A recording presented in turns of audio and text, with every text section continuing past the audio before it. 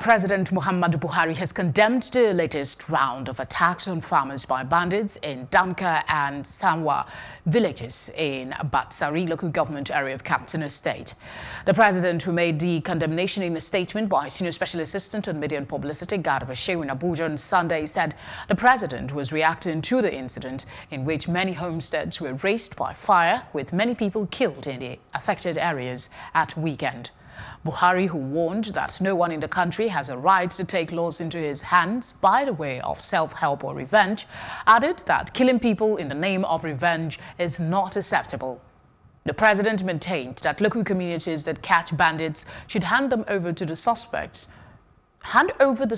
to law enforcement authorities instead of meting out capital punishment, leading to a cycle of revenge and counter-revenge.